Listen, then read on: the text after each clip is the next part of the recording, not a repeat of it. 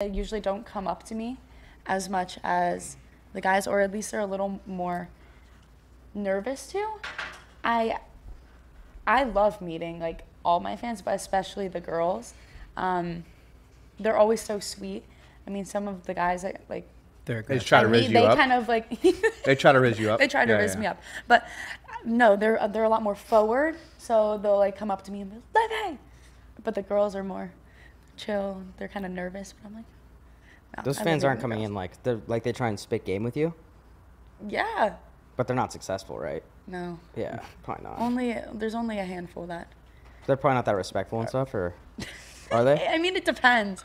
It depends on like the demographic, you know. I guess they're either 55 or 12 years old. So yeah, the demographics are like, but yeah, it really depends who. I mean, at the World Series.